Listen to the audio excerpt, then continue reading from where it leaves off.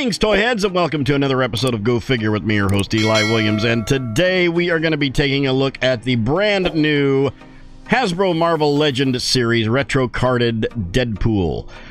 Just got this in from the old Big Bad Toy Store. It was where I managed to get my hands on one of these because they sold out pretty quick before I could do it on any of the other sites. So let's have a look. First off, obviously it comes in this really cool black and white box, which we are going to dispatch really quick. Let's get it out of that, and then we can dive in. All right, here we go, and there. Oh, if he's gonna stand up, there we go, and we got him out. So here we are. It's got the 80 year anniversary logo up in the top left. I believe this was a reissue, obviously, because it's got the 80 years and not the 85. But very cool. I don't have this style comic book Deadpool, so I'm actually pretty excited about this. Here we've got the, like I said, we got the 80 years logo there at the top. Warning: choking hazard. Don't put toys in your mouth. Uncanny X-Men X-Force. There you can see the comic book art here on the side. Deadpool. It comes with a katana and another katana. Deadpool there you can see Deadpool and all his Deadpooliness. Hasbro logo on the bottom right. On the back here, we've got some little blurbs about Deadpool and just breaking the fourth wall all over the place. He's just covering up the entire wave of figures in that lineup.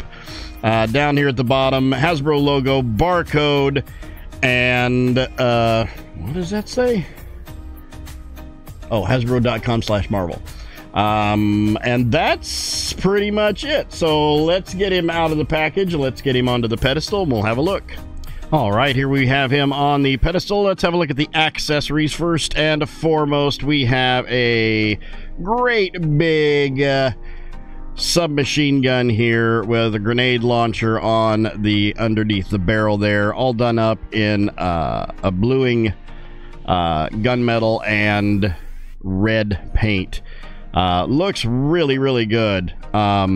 This is probably going to be the one I display him with. Really, really nice detail on this. You've got the grip on the grenade launcher there.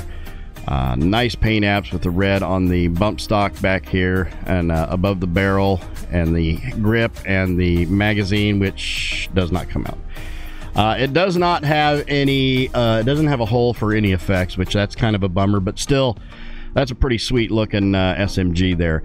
And since we're on SMGs, let's, we've got a couple of pistol, not Uzis. I'm not exactly sure what those are in my gun lingo, but yeah, we've got a couple of dual SMGs here, which I don't think I will be displaying him with. Unfortunately, he doesn't have any place to put these extra weapons, but that's all right. We've got little baggies and little containers that we keep stuff in, so that's where those will go and get used for some other purpose. But we have two of those, and then the coup de grace here. I saw this when I was taking it out, and I was just like, damn, this is really nice. You got a little 45, it looks like a Colt Army, little 45 semi-automatic pistol with a nice wood grain grip on it and a very shiny bluing gunmetal on there, and this also does not have a hole in it, but I am definitely putting this on him, as well as that big SMG. So really nice, really nice weapons that he comes with. And then of course, well, we also have, I guess I should go ahead and pull these out. We have those classic Deadpool katanas that are in the scabbards on his back. We've seen those before in those blue scabbards right there. And then here we've got Mr. Deadpool, and he stands at approximately, actually right at 6 1/4 inches tall, that's pretty standard for the Deadpool figures. And this is really nice. Like I said, I have a comic Deadpool, but it's the red and black. I don't have, and I've never owned a like the red and the shiny blue Deadpool. So I'm pretty excited about having this. And looking at the sculpt, it would have been nice to have like the unmasked head, but no complaints, because I think this is going to be a 10 out of 10 just by looking at it. I've not moved it at all yet, other than the ankles, just to get him to stand up, because, you know, out of the package you sometimes have to do that. But that head sculpt is really nice.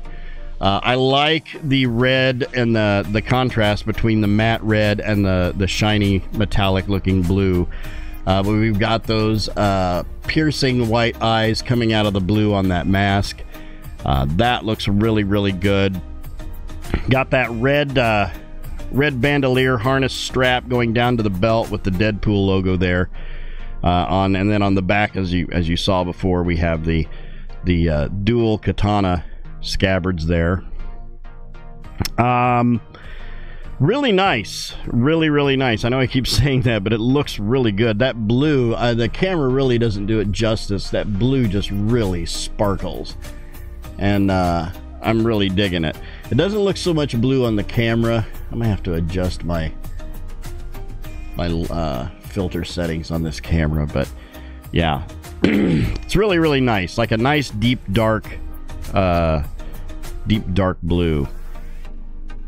And I got silver buckles on the harness there.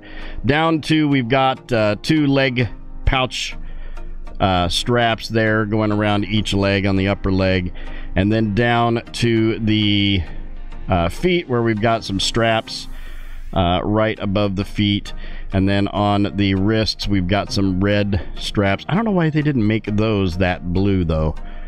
Those are red and those are blue, which is strange, but it's Deadpool. So let's look at articulation. First off, we've got is that a static neck? Yeah, that is a static neck. Oh, we do have that little collar too. That is a separate piece right there below the head on the neck. So we've got a static neck with a ball hinge giving us full rotation on the head. Giving us a really good down, really good up, because and the head pops off effortlessly too. So that's going to give you the best up and down on that. On the shoulders, we've got butterfly hinges on the shoulders. Very nice butterfly hinges on the shoulders. Hinge at the shoulder. Wow, that goes way back. That's crazy. Wow, I'm really digging this. So we've got the hinge on the shoulder going all the way up. You got full rotation of that as well. Bicep swivel with a double elbow going right to there where that catches, right there. Down to the wrist, where we have full rotation on the wrist, and an in and out on the left. And this should be up and down. No, it is in and out. Interesting. Okay.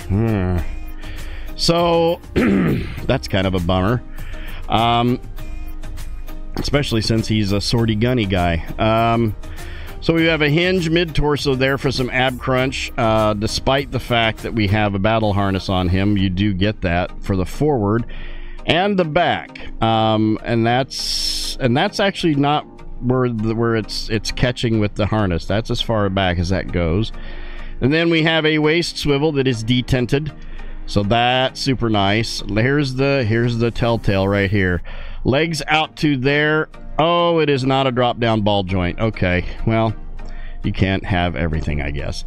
Thigh swivel right there, and a double knee going back to there where that catches here, and then it catches on the leg strap. Down to the feet, where we have detents on the feet and a forward rocker. Let's get his put that. Let's see. Now we need to get the trigger finger in the... There we go. Okay. Let's get that up.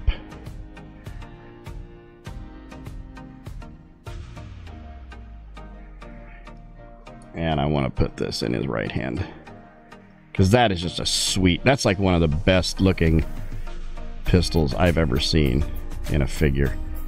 Getting that finger to go in that trigger well though. There we go.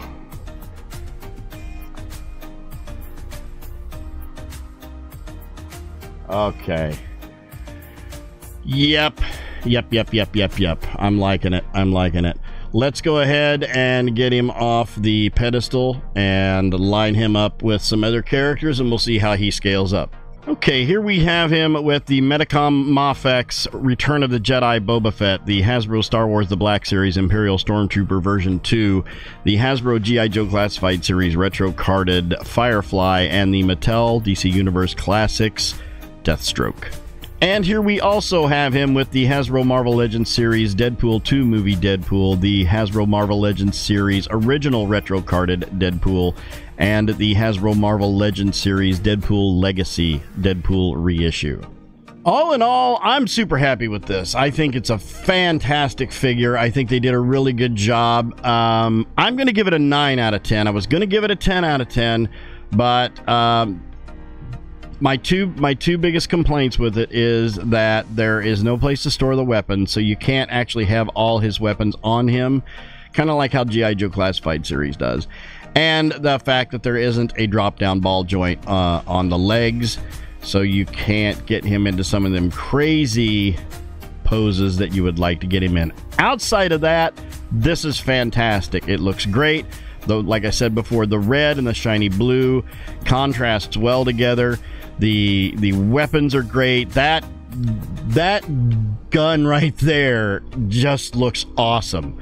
The big SMG looks great. The little the dual SMGs look great. The katanas are what you would expect.